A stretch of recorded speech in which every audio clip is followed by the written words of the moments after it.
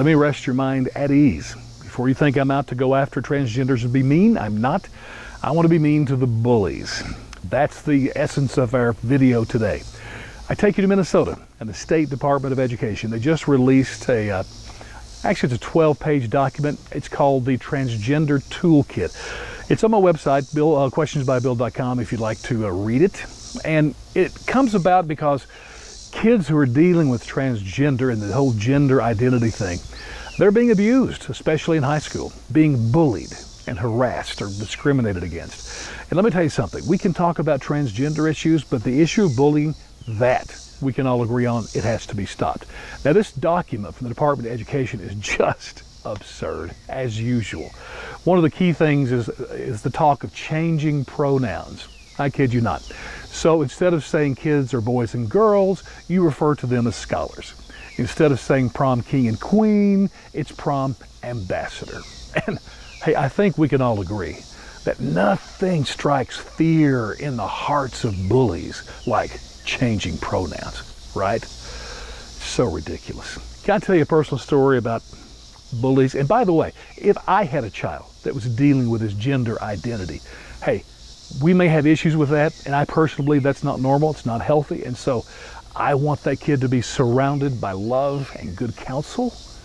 But the bullying part, boom, nowhere, no way are we going to allow that. I had a kid that was bullied, beaten up in the playground several years ago. When he came home and I saw his face, I said, "You know where this kid lives?"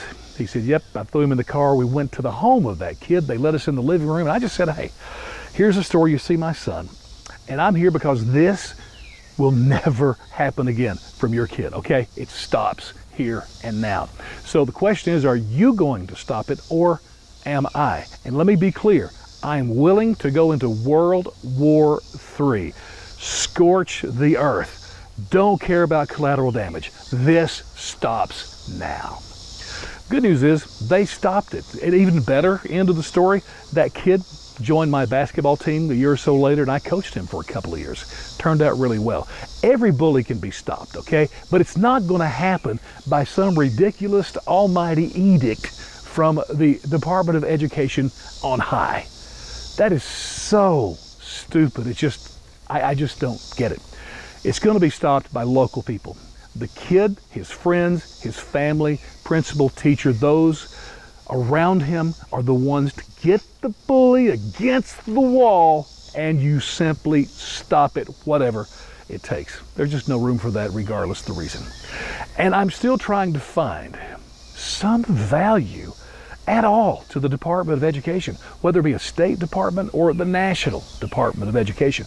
I realize that some of you are socialists and you love this whole, you know, where the Department of Education controls all the schools, everything's the same and equal, whether on the West Coast, East Coast, rural, city, tests are the same, outcomes the same. That's the ultimate goal.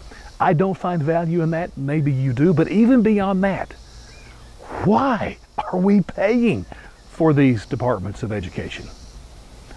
I don't know. But as far as the bullying goes, it will never be any Department of Education. It'll be those closest to the kid who loves the kids the most to stop the bullies.